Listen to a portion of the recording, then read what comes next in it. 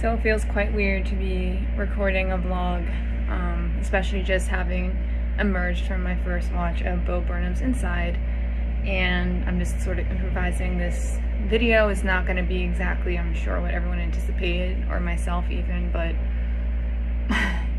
yeah, I mean, it's been a year since I moved to LA, and we're well over a year and a half since, you know, quarantine happened, in the pandemic, I should say. There's a lot to cover, there's a lot to say, but at the same time there's really nothing to say, you know what I mean? I will say this though, that part of my motivation for finally tackling this, and, you know, putting it on the back burner and procrastinating it just because I've been feeling a general malaise and depression and lack of motivation. But I just moved and my new room has very great lighting. The whole apartment does. So I was like, well, I'll let that motivate me. At least I can look good on camera and like feel good about myself for a little bit, just because I really haven't had the energy to doll up or put effort into my appearance, because I just feel like the past few months have just been very much like a coasting, like almost like a subconscious autopilot, like just get through the day, you know, have your little things that you look forward to. For me, usually comes in the form of food or substances, because otherwise it's just gonna be, you know, insufferable to go through a day and not have something to which you can look forward. And I think one of the things I've struggled with the most in this year is, you know, trying to make a profession of a passion. And again, I'm completely aware I did this all on my own. It was my own agency, my own choice to move out here, you know, to kind of put everything on the line. Not like I had anything to lose, but it has been hard for me, I think, to really enjoy movies to the extent that I used to, because, you know, I'm not where I want to be yet. I'm not, you know, an accredited critic or historian, but there's time yet. But my point being is that it's very hard for me, nearly impossible, to watch anything and not feel pressure to write something on it critically. I mean, to watch films for the sake of enjoyment, as a hobby, as a passion, as, you know, how it started for me. I started really watching films, getting into films in college when I was living by myself and really needed like an escape from reality and, you know, a hobby into which I could immerse myself. But when your hobby's your profession, sometimes it just, you know, it engenders a burnout. And I guess that's kind of how I've been feeling. Obviously, it's not just films. It's life in general. It's a compendium of things, and I know that we're all very much in like a very similar space, if not the same position, where, you know, especially with the second wave of COVID coming about, the Delta variant, it's just infinitely frustrating and infuriating. But I'm not going to get into that. I'm not here to talk politics. There's enough of like the media and time like of the world is already focusing on that. So rather, I would really just like to use this window of space, I guess, to give like little tidbits and updates on my life in the past year. A year ago today, August 6th, I was on route to Denver. We left St. Louis, which is our first stop on my road trip with my best friend, who helped me move out to LA. And we left Boston at like 3 a.m. and I'm sure this is all covered in thorough detail in like the last vlog I did, which I believe was the road trip one. But yeah, we drove for 20 hours straight, and it's kind of insane to think, you know, in any capacity, regardless of a big move, you know, the future is always uncertain, and it's, you know, I will never not be startled by the amount of change that can transpire in a year, let alone a day, in a second, right? And I just felt very, you know, I felt very rejuvenated and inspired, and you know, I was just kind of raring to go. And it's been like a year. There's been a lot of ups and downs. And I think a lot of this was contingent on the pandemic, but I really found myself at several points ensnared in some of the worst mental health episodes I've ever had in my life. I think even despite being introverted, just the lack of social access for such a long time, being so far away from,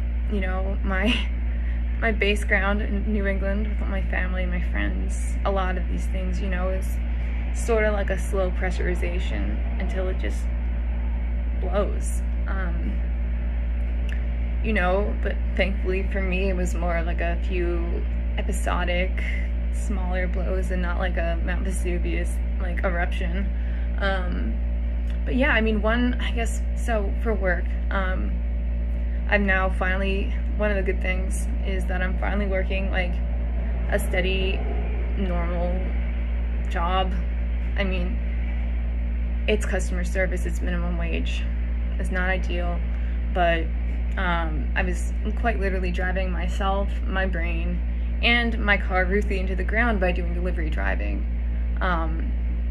which its novelty wore off very fast, and it's very unpredictable. And as somebody who likes certainty and, clear, clean cut, like knowing when I'm gonna get paid, it was, you could have a bad day and it would just, not getting tips would make that so much worse. It would just really amplify, the nature of the job would just amplify whatever emotion, for better or for worse.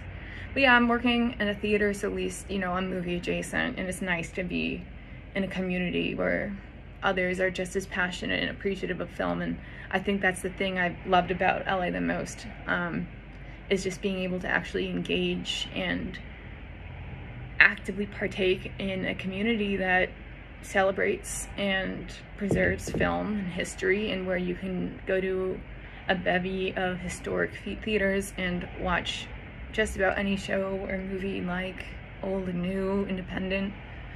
And that I so value that diversity and treasure it. But at the same time, it's infinitely exhausting, because I feel like, just in the world of anything, in any catalog, there are so many volumes of media, what have you, and there's so many films which I've yet to see, and of course it's something to look forward to, but it's also it's an exhausting reality to confront. So that has been a thing with work. Trying to grow with my writing, but I've been kind of stagnant. I was putting out pieces pretty regularly up until a couple months ago, but I think with everything in the move and a lot of big transitional things like switching jobs, I kind of lost not my drive, but I kind of lost my focus.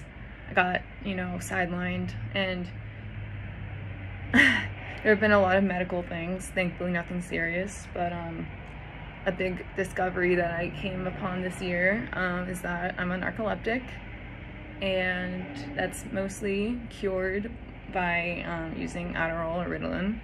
And I was diagnosed with ADHD in the past, so getting back on that has been very helpful for me, because before I'd be napping multiple times a day, I'd be exhausted for no reason. I mean, I'm still very tired all the time, so we're not quite out of the woods yet, but I'm a lot more functional. I mean, there were days where I would just wake up after a full night's rest, excuse me, and just immediately feel the need to go back into bed, and not even on account of general depression. I mean, of course that was there too, but it was just my bones were exhausted, and I'm very tired now, but I think that's more spurred on by just, a lot of emotional overload lately. I've just been really feeling everything intensely, as somebody who's comfortable in stability and routine. Transitional periods are always difficult for me, especially when it comes to adjusting, and it's part of life, and it's a good constructive experience for me, and it's only going to get better, but I'm kind of just going through it right now. But you know, it's life. I mean, it makes me happy at least to know that even if I just post this and one person watches it, it makes me happy to know that at least somebody wants to listen, you know? And it's weird to me to think that I used to vlog regularly, and sometimes I do miss it. But it's all in the energy reserves, and even consuming media now, being so invested in it for my career after, I mean, I was almost too just mentally exhausted after watching Inside Out to do this, but I kind of pushed myself to get off my ass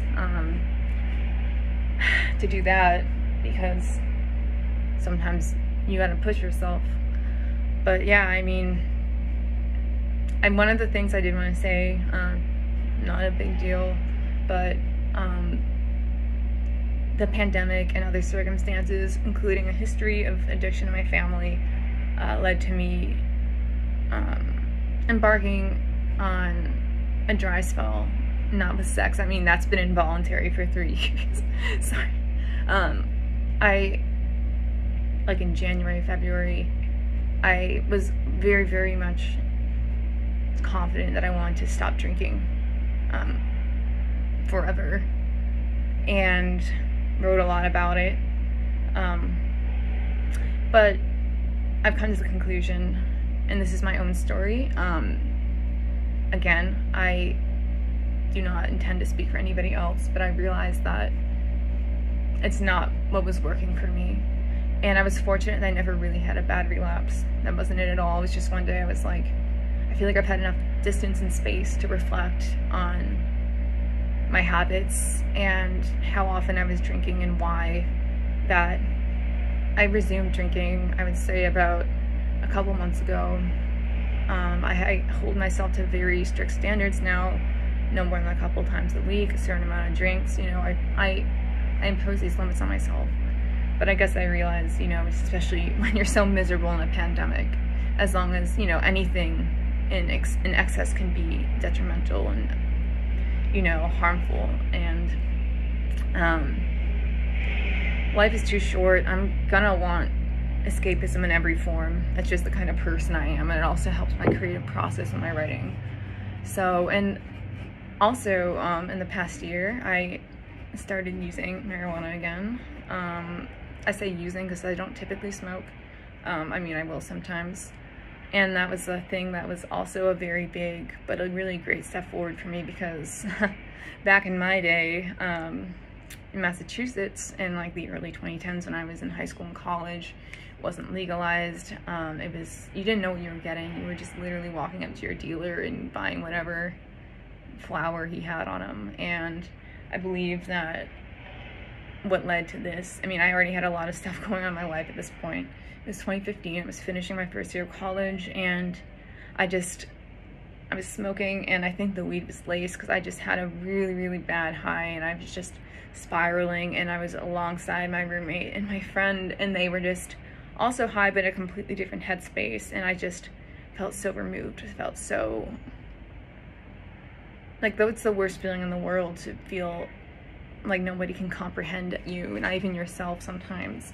And so that led to a summer where I really reevaluated myself, and I had to really pick myself up and rebuild my mental health from scratch, because you know, that's a subject for another video, but I just remember being in my finals, because of course this happened right at the end of the semester, and just randomly circling in answers that I just couldn't think. I mean, I was so beside myself. I was just so stricken with anxiety and all this stuff. But anyway, now it's 2021, wow. And, you know, weed has been recreationally legal in Mass for some time, but especially here in California. And I've found that consuming edibles has been really conducive to helping me relax and sleep and decompress after a long day, because just the way that I'm wired, it's a combination of mental illness and just being inherently like type A to a fault. I don't know how to relax. I don't know how to enjoy downtime. I always feel like I have to be productive in some capacity, and when I have an edible in me, it kind of just allows me to unplug from that and feel like a fucking human, you know? So all really good things, a lot of self-growth, a lot of self-reflecting. Not sure what the future holds. So the start of my second year in LA. I want to say good things are in store. I mean, the past month has been, you know, exceptionally better than like my June was. I did go back in May to see some friends and family in Massachusetts, and that was really nice. And I'll be going back again November to actually partake in fall this year and see my family, have Thanksgiving, and belatedly celebrate my birthday, since, you know, 25 was wasted and lost to quarantine, and I'd like to do something. Like, not that 26 is a big age, but, you know, novelty. It's the little things. So yeah, with that, I will wrap this up, let you go. If you watched, thank you. I really do appreciate you. And who knows, maybe you'll get another video from me soon. Bye.